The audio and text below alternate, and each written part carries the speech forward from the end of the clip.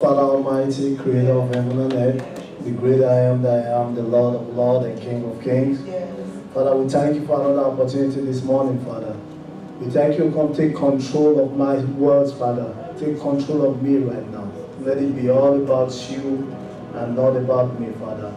Let everybody live here today, Father, gaining something and coming back here next week not being the same. Father, we glorify your name, we praise your name, we worship your name. In Jesus' name we all say, Amen. Good morning, family. Good morning. I actually asked for this opportunity to speak today. I never do that, but I needed to. And the beautiful thing about having your church, I told you before, I have equity in this church. But having your church is, we don't have pastors that want to hold on to this thing and 90 years old and still doing it. So you call them, you tell them, they'll be more than happy to give you the opportunity. Why I wanted to do that was before the event, we came asking for prayers and asking the church to bless the event.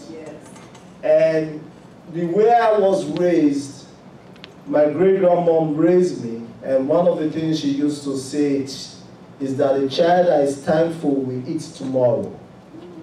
So when you are grateful, you will eat the next day. Maybe even better than you ate yesterday. So just coming up here for 5 minutes to tell the church thank you wouldn't have been enough. So I needed a whole sermon to do. Because the thank you I want to give is not really saying just a thank you.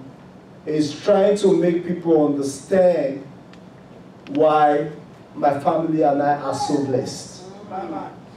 Because it's very important. The title of this message actually is Ordinary People. When I first moved to the United States, I moved there in '87, my dad was pissed. He was angry because he didn't want me to leave. He and I were very close just before I left. And I knew so many things he wanted out of me. So when I moved, he was pissed. A year later, though, I think he had got over his anger and he wrote me a letter. And it was a very powerful letter. And one thing that stuck to me in that letter was, America is a country where ordinary people do great things. And it stuck to me since 1988, that letter. It stuck to me. And the more we got into this foundation and the things that God has connected my family and I to, I started understanding that the power that I, Osaro, Aloba, and my family have to change so many things was that even though we are ordinary people, we could make a difference. And what I found in this church and what happened last week, Saturday, were ordinary people getting together to make a difference. So Saturday, we are ordinary people that got together to do a great thing. And not only did we get together to do a great thing, we had fun doing it. See, one thing we got to understand as a people is this. You can have fun doing great things. It's not supposed to be difficult.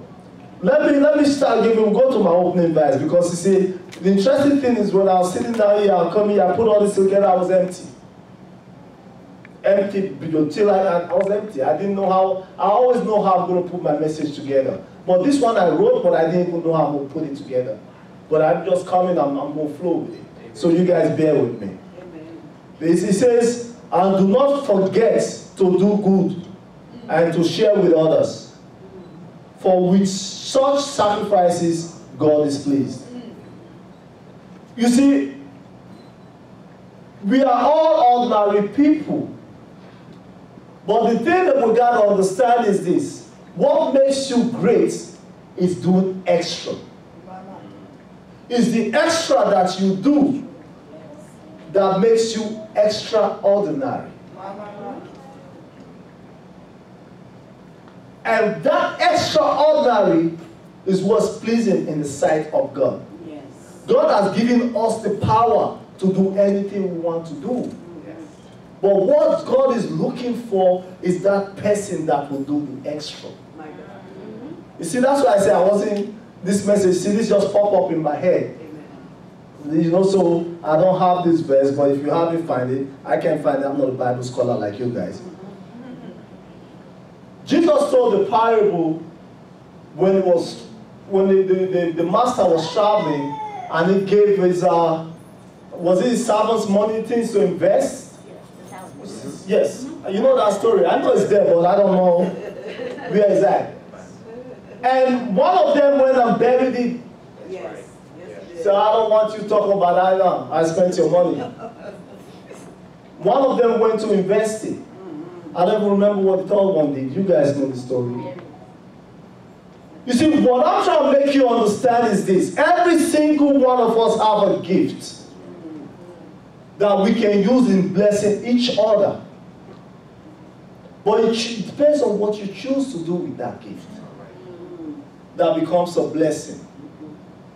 You can take that gift and keep it like, if I go do this now, God will talk about, I don't mess up this, I ain't even go bother with that. Or you can take that gift and invest it in your fellow man. And then that your fellow man too, invest it in his fellow man. And in his fellow man. We keep talking about why we are not growing as a people. We have to look deeper in ourselves. I'll tell you guys an interesting story. God helped me today. All these things popping up in my head. It was not yet.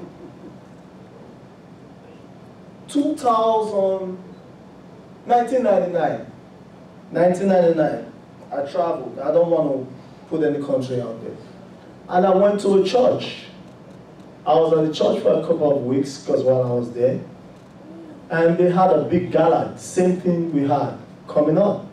And you see the church, the people that holds this church together are the poor people that they walk miles to get to the church. But you get dedicated people. They pay their tithes out of that little $50 they make. They dedicated, I know that. But then they had an event like that, gala. See, I'm from America, so I'm a baller as far as they're concerned. I'm one of the big boys. And they invited people. And everybody paid $2,000. I don't know what the dollar amount is, but let me make it like $200. Everybody paid $200 for their ticket. But see, most of those people sitting in that church did not even make $200 a month. I don't know if you guys know where I'm going with this. Most of the people sitting in that church did not even make $200 a month. And it was out of their money, those tithes that they paid, that they hosted that party for the elites. So when you got there, I looked around, and everybody that I saw were the big shots in the town. And the people that were carrying the weight of the church could not make it in there. Wow. You guys, I tell you people all the time, before you join the church, hate me, love me, you got to think. Any church you see a Bentley parked outside, keep walking. I said it. If you don't like it, my name is Osaro. Keep walking. Why I'm saying that is this. I'm saying this not because I'm here to glorify my church. I don't do that. Anybody knows me, no, I don't do that.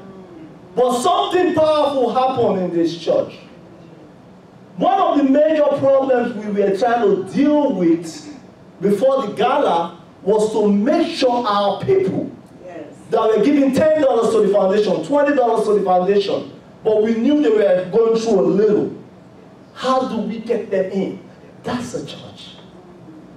That's what the church is supposed to do. Yes.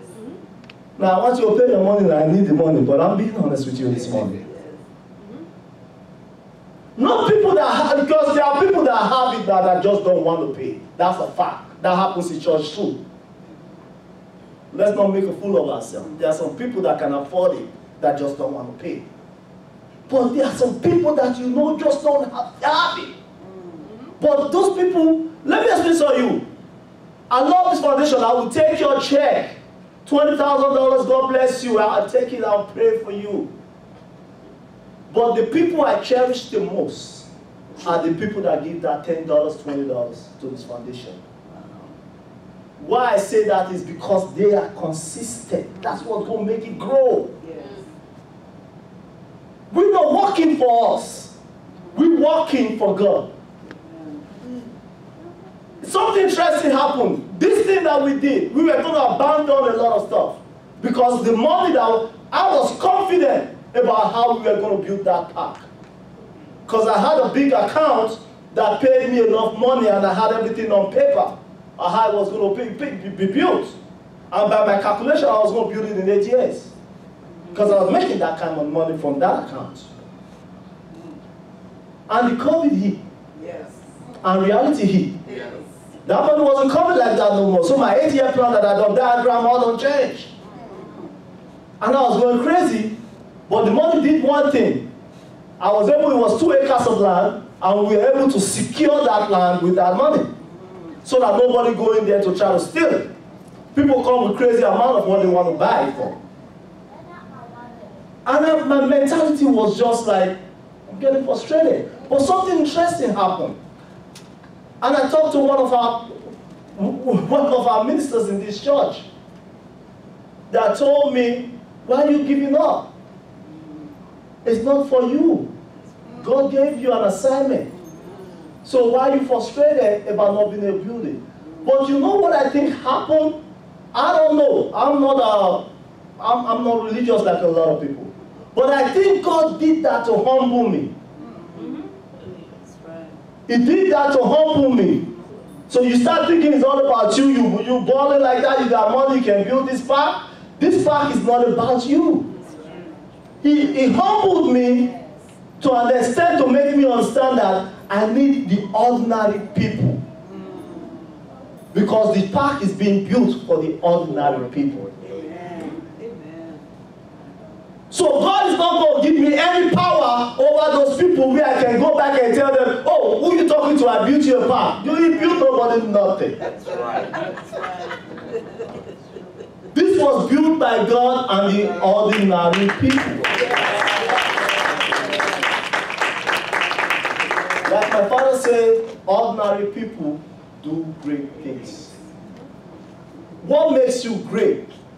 You see that man on TV, you see that man in the Mercedes-Benz, and you're living a life that you wish you could have. You don't want to know the life these people are living. Don't see people and get excited about, whoa, you don't want to know. When some of these people die, you start hearing the stories of the kind of life what they sacrificed for what they're living, you don't want it. See, why I'm here this morning is I'm trying to make you guys understand why God has blessed us like He has. Because I know I'm blessed. Nobody can fool me about that. I know where I come from. I know where I was I know when I was sleeping in the car. I know. I remember those stories. So I can't come up here now and start pretending like I know the smooth sailing wasn't smooth sailing. I paid the price for where I'm at today. That's why I'm not apologizing for it. But what I'm trying to make you understand is this. What has helped me to be able to get that blessing. And there's a secret that is not an open secret. What has helped me is giving. That's it. That's it. That's it. Yes. You cannot say you are a Christian and you don't understand the power of giving. If you do not understand the power of giving, then you're in the wrong place. You need a re-education of what Christianity is. See, it's weird you see me coming to church now talking about giving. People are like, this boy down. No, I'm trying to make you understand what has worked for me. Right. My secret. Yeah. See, at times you guys can see me looking good. Let me tell you, the beautiful thing about America is you can look good all you want. So long as you keep your credit over 700, you're living good. Nobody ever told you that. I will tell you. I bet you a lot of those people you see grinding, they got as much money as you do. But they got good credit. They understand the importance of paying bills. So when you see people living, you got to make sure you understand as a church. If you do not understand the power of giving, yes, and you can't pray all the time, I'm all over the place. There's something. Gandhi says something. Please don't kill me, please. Actually, we're going to be everywhere today. Mahatma Gandhi or whatever his name is. Yes. You saw that? If you can go to that, I want them to see. He said the simplest acts of kindness are by far more powerful than 1,000 heads bowed in prayer. You could pray. You see, if somebody comes to you and say they got a problem, and you got $100 in your pocket, and that problem is $20, you are excuse me, Pastor. You are crazy for telling them, let's pray. You're making a fool of God. Because God has given you the power to do the blessing. Yes. So when they come to you and you tell them, let's kneel down and pray, yes, you're making a mockery of your faith. Because God actually probably sent them to you because He knows that blessing is in your pocket. Exactly. We need to stop fooling ourselves about this. That's not how church is supposed to work. And the interesting thing about churches that are willing to do it the right way don't grow as fast as those big churches. Because our people want to be lied to. They want to make the church that will make you feel good. Church is an entertainment. The entertainment part of church has taken about the learning part of church. The church can teach us about giving. That's right. Because there's the secret. The Bible tells you. The Bible tells you all these things. It says, Matthew 10:8 says, freely you have received, freely give. I keep telling you, the problem is I tell people the biggest mistake they made is letting me know how to read this Bible. That's it. Because I've learned how to read it and I understand the Bible, at least from the education the British taught me, I can read enough to understand what some of these things means. Because if the Bible is telling you you've freely been blessed, yes, you cannot charge people to bless them. How do you get something free and then you want to charge people for it? We have to understand how it works. There has to be joy in giving. I remember I used to laugh at one church at that time. You know, it was a Catholic church in Nigeria. Every time I go to a church and it's time for offering, they start singing this song, God loves a cheerful giver, give all you got. I'm like, see these people, they just... I'm being honest. Why is it that it's time to give you out when you sing that song? But now I understand. Yes. I understand that you have to be happy with giving. Yes. Now, at the same time, you shouldn't let people abuse you because people do. But the kind of giving you give is a lift-up giving. You don't give people things that makes them stay there. You give them things that lift them up and move them on their way. Because if you don't do that, you go concentrate on this person for so long, while the blessings that should be going to other people, you're spending so much on this person. So you have to teach this person to lift themselves up. Because you got work to do.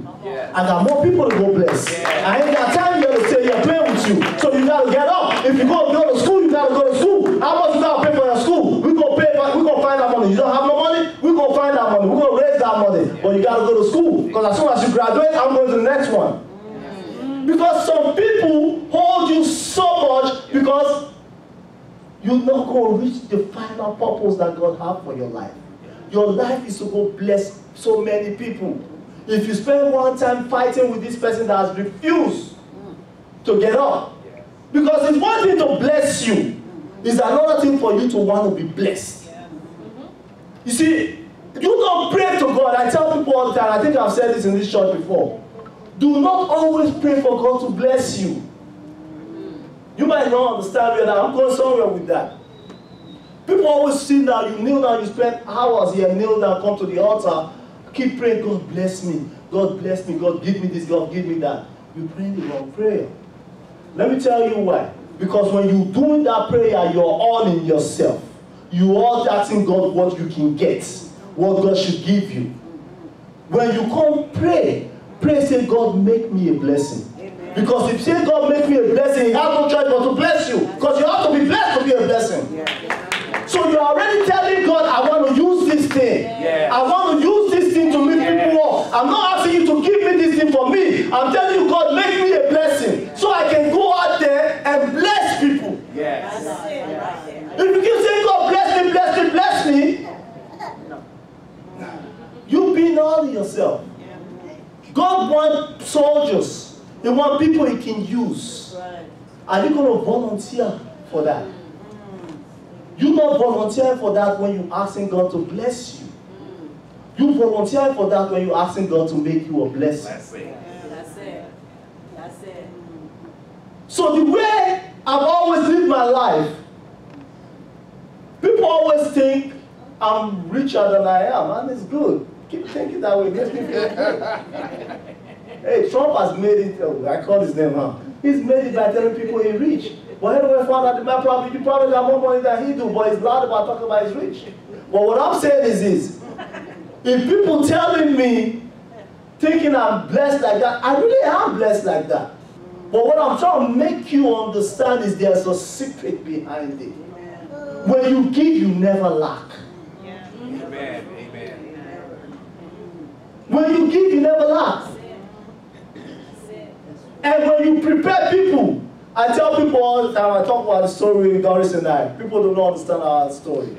And people see us now, it's funny to them. I remember when I was pushing, saying, no, this is what you, we're going to finish school. We're going to do this. We're going to do all that. Yes. You know? And we pushed, and we pushed, and we pushed.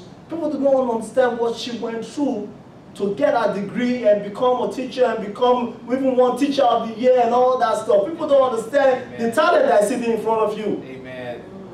For her to get to that stage, people do not understand. But you know what's so interesting? I'm doing all this project, so many projects. And times when I give her a check for the mortgage, it's short. I just write it short. That's what I got. That's all I want to pay. I ain't going over trouble with it. You figure it out. She never come back and ask me to talk about the mortgage shop this much. You know why? Because I invested in her making herself better. You guys gotta understand, when you invest in your wife or your husband, you're doing it for you and the family. Because there's going to be a time when you're going to need that investment. That's right. So when your child, your wife want to go to school, don't make it seem like it's a problem. Invest in it. When your husband wants to do something to make his life better, invest in it. Because eventually, there's going to be one day that investment is going to come. And you have to think like that. Because God has put us here for a reason. Yes. We are ordinary people, but God wants us to do great things. Amen. You have to think like that. When you think like that, people call you arrogant because you know the power you carry. Everybody that was involved with this gala, they didn't know what we went through. It was night and day. You get frustrated. You might really walk in night and day. Because you want to come out right. But the bottom line is this. Then you swear you're never going to do this again when this is over.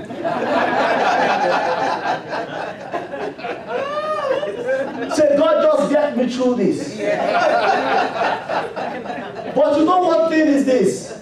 I found out, because one thing I do is I read a lot of books about a lot of great people. See, I tell people, if you think you have greatness in you, study great people. Yes. I'm not talking about rich people, I'm talking about great people. From the Bible, there are great people in the Bible, study them. Great people in life that you think are great, study them. And then you understand how they live their life. The crazy thing about that event, as crazy as it was, I'm sick. Because as soon as we all finish the excitement, everybody's dancing, what do you call that song? To the left, to the right, to the left, to the right, or whatever the song was. And I saw people jumping, having so much fun. Just 2 hours ago, I swore I wasn't going to do it anymore. Right there, I started planning for next year. I started calculating all what we're going to cut off next year. But that's what it takes to be great. They ask you see, you have to be the work that it takes to be great. You have to take it with so much passion. You have to put so much into it. Yes. You have to get frustrated by it. You have to go crazy by it. But then as soon as you achieve it, let's do it again. Yes. That's greatness. Yes. Ordinary people doing great things. Amen. So at times when people talk about, oh, that ordinary man, you get upset. No, we are all ordinary people. Yeah, that's right. But we've given the power to become extraordinary. Yeah. And that power is that extra that you do. That's right. Now you see, this chair has been here forever. This chair is not supposed to be there. It's blocking the way from all of us going this way. So because of that, everybody go this way. Because the chair is just right here. If you guys can excuse me, I'll put it right here. So it's, at times, you know, you got to see some things. You see, this chair is right here. Yes. We all see this chair right here. We know it does not belong there. Right. So instead of seeing what we're going to do to make sure this chair goes where it belongs, we all go this way to go around the problem. See, what makes you extraordinary is the extra that you did by moving it back where it belongs. Yes. And you just became extraordinary. Yes. So all of us that walk by here, we're ordinary. We're ordinary. It's the person that is willing to do the extra by just putting the thing in place. Is what makes you extra. God has built you to be extraordinary. My question is, do you want it? Jesus. We got to understand most of these things. The question is, do you want it? Let me explain on you. When you are trying to be extraordinary, the most obstacle you're going to get are from the people that should be your support. If you are expecting to get support, you see, people get disappointed because you expect your support because I've been so nice to this person. I've done this. Or this is family. This is what it's supposed to be. Right. And you get disappointed and you get dejected. But that's not the way it's supposed to go. The people that are going to help you are other ordinary people. Amen. God is going to use people. When Mr. Carroll was telling me about how we got to move forward most of this stuff, I had no idea what we were going to do. But everything just come in place. This gala thing came in place in about 3 months. We didn't plan last year, thought we were going to do gala. It popped up. Even after I started, I'm like, what did we get ourselves into? Because the interesting thing, why I'm making this understand, make people understand is this. The people you were counting on to buy those tickets were the ones that didn't buy the tickets. The people that were buying tickets were people you have no idea where they came from. I had a customer, I woke up one morning, I was so frustrated because of this gala thing was moving slow. I think I even put it in the team group thing, how frustrated I was. That morning, something hit me. I have this customer that we've been taking care of his house for a minute in North Miami. And so I've never done nothing like that before. And something just popped up in my head, say, you know what? 5 a.m. in the morning, I'm like, how do you send a customer a message at 5 a.m.? So I was waiting with my phone till 7 a.m. so I could press send. And that 7 a.m. that time, I didn't know the time moved so slow, you know. But something just told me to send him a message. And I don't know why. And thank God I acted on it because I'm too proud to do certain things. And I sent him a message. I wrote a little message about what we're doing, about the program and what we're trying to do. And I put a video of the orphanage, the before and the after of the orphanage video. And I put it and I sent it to him. Now you religious people, like, the Holy Spirit sent me to that man. I don't, because me and him, we don't ball like that. He's just a customer. We got home as soon as 5 p.m. that evening. 5 p.m. that evening, I got a text message. Doris was just pulling up in the yard, and the text message was like, come over to my house. I was like, Doris, you can't get it, right? We gotta go. This man said come to his house, I don't know what he wants. And we drove to the man's house. And we got there, the man said, I'm busy, I can't come. Yeah, $500. Ordinary people do great things. I don't know this man like that from heaven. He's just a customer. But at that time, at that moment, I acted on what I was asked to do. I called a total stranger technically. And that stranger was able to give $500. But you see why it's beautiful to make you guys understand. And I said I wasn't going to say this so that nobody take advantage of us next year. But if you take advantage of us, it's between you and your God. What we did, when we got back, those $500 were 5 tickets. I didn't keep it as a donation to the foundation. We sat down and looked at the list of people that have invested in this foundation, $10, $20, that we know they couldn't afford it. And guess what? We gave her 5 tickets. Yes. That's what you do. The church. Yes. I don't know if the church wanted me to tell you this, but they gave me a microphone, so.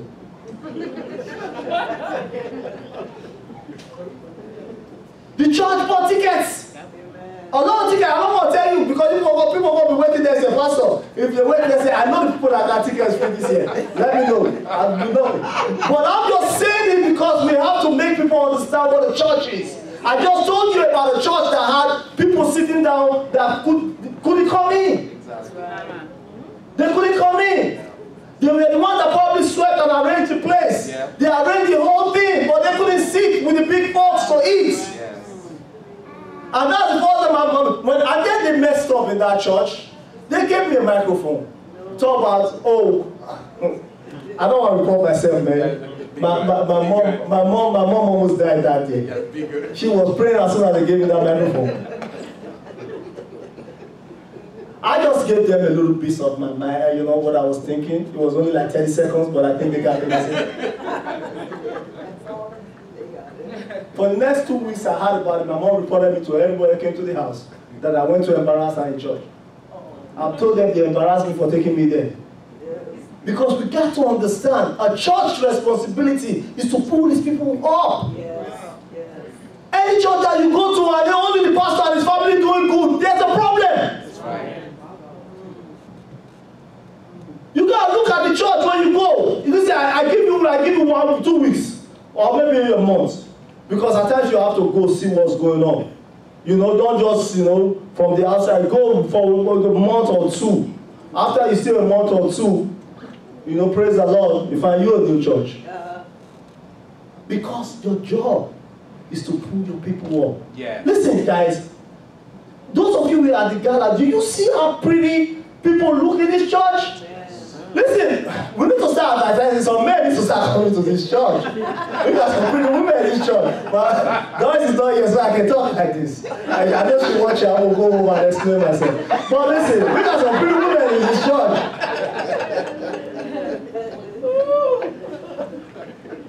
Because what happened, listen, listen, some of my friends were like, who's that? Hey, she taken. You came too late. But what I'm trying to make you understand is this. As Christians, we need to get together and feel good about ourselves. And come out looking good like that once in a while. Yeah. You know, we have events where we come out like that, dressed pretty, and feel good about it. I mean, there are people I couldn't recognize that day. You have to like, sister, is that you?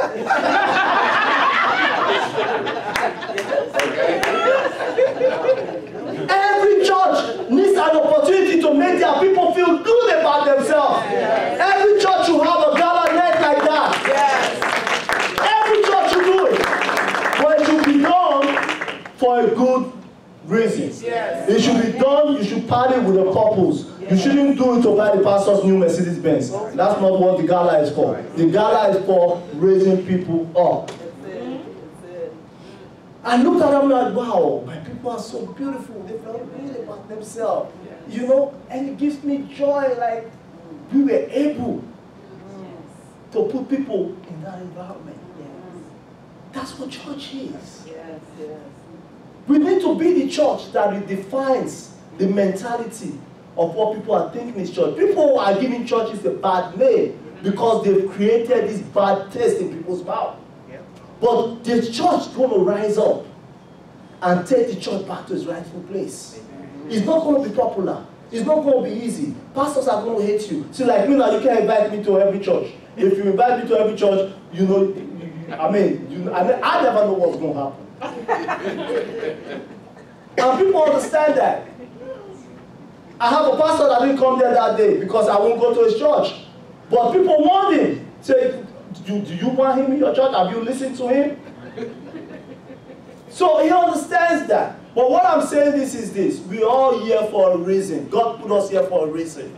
Amen. As a Christian, the earlier you find your purpose in life, the earlier you start living. Amen. You cannot look at what, listen, some of the things that happen to you, don't look at it as a curse. It's a blessing. Like I said, with everything my father went through and who he was, this vision that you see me carrying today was my dad's vision. It's not mine. But some of this vision that God has given you, you are not the one that's supposed to take it to the promised land. He just gave it to you. Moses did not get the people to the promised land. But he was the one that God gave the vision. Yes. So every time we think we are the ones that are supposed to carry everybody across, no. At times, the hero is not the one that brings the trophy home. The hero is the one that took the first punch. That said, let's fight. And he might not be able to be alive to see the result. My God. But he's the one that started the fight. That's the hero. But at times when the person that brings the trophy, we put him in the head and we glorify him, he's not the hero. So what I'm trying to make people understand is this vision that everybody keeps saying, Osaro, Osaro, Osaro, there's nothing special about me. Wow. The man that started this vision that lived for it, even on his tombstone, what he wanted us to write on his tombstone is, he lived to serve, he strove to serve his fellow man. That's what he wanted. He didn't want, oh, this was a great man. He just wanted, his whole life was lived to serve other people. As Christians, our life is to serve other people. Why we have some of these issues is we are always thinking about what I can benefit. If you live your life thinking about what can I give, you will never lack. And you don't take advantage of people while you give it. Yes. There are people that just walk up to you and you know they don't have. And they say, how can I sow into this thing? At times you're reluctant to like, I can't take it. Take it. Because you don't want to block that blessing. God has instructed them to give that to you. Take it. Now if you like them so much, if they give you $50, maybe next time you see them, you want to give them something, give them $100. But that seed that they planted, take it. If somebody comes say, I'm giving the church $5, and you know that's all you got, the church cannot turn it down. That's right. Because you can block people's blessing. That's right. It's giving. Listen, people are great today. I don't know why my head is going there, but I'm going to use it. People are great today because there are people around them that help them get where they need to go. Whatever we achieve, I don't know where this park is going to go, but wherever we achieve today, we're not achieving it because of us. We're achieving it because of you guys. There's another story in the Bible. Actually, I'm sorry, it's not there. But you guys know the story. If you guys don't know the story, then you need to start reading your Bible more. There was this pastor, somebody can help me. There was this cripple that heard that Jesus was somewhere preaching. And he needed to get to Jesus. But there was so much crowd that he couldn't get to Jesus. So they had to climb on the roof. and then put him through the roof to get down there to get to Jesus. What I'm trying to make you understand is this. The man was a cripple, right?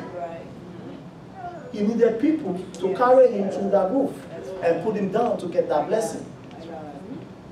Anything we do and achieve is because of ordinary people we are able to lift Osaro and Delvis up and carry us to the front of that park and say, this is what we did. So it's not about us. It's about the people that are willing to lift us up.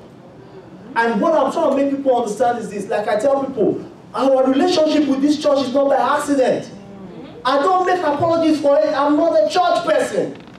But I found a home in here. That's what you need. Where you can go, no matter who you are, and find a home. If we start making everything, listen, I'm not here to blow the trumpet for my church. I'm not. I'm just trying to keep it real. And anybody that knows me will tell you that's how I am. What I'm trying to make you understand is this. No matter who you are, when you walk through that door, you become the same. That's what church is. No matter where you go, when you come here, you feel that you belong. You see, there are some people who go to church. After about 2 weeks, you just don't belong. Because all of a sudden, everybody looking at you, our hair look funny, our dress is short. Oh Lord, why should walk you like that? They look at you so much that you know they're looking at you. You can't feel when people looking at you, you know they're looking at you. Yes. Don't make you fool yourself like they're looking at you. Now you don't feel comfortable. Because now you're checking yourself.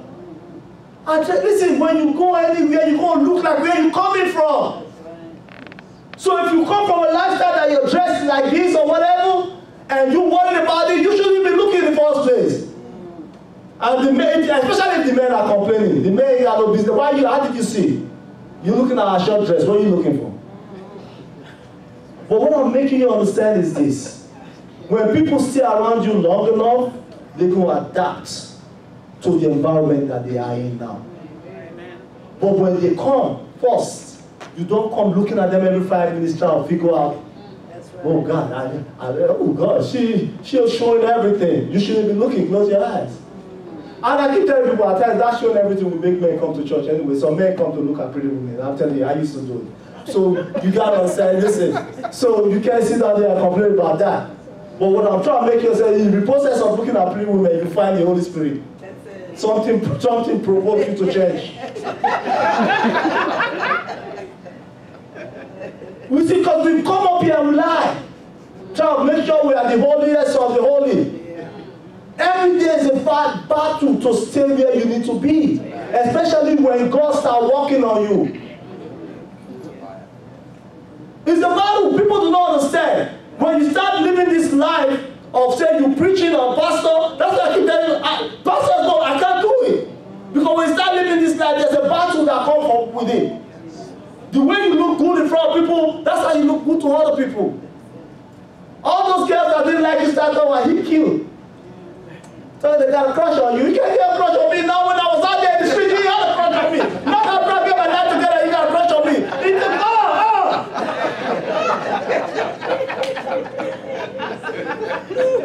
You gotta work on yourself to make sure you don't act on it. That's true. Yes. Because the people who fool you, a man is a man. Yeah. It takes special discipline and special grace of God not to act on some things. You know she fine. But all of a sudden now, you kill.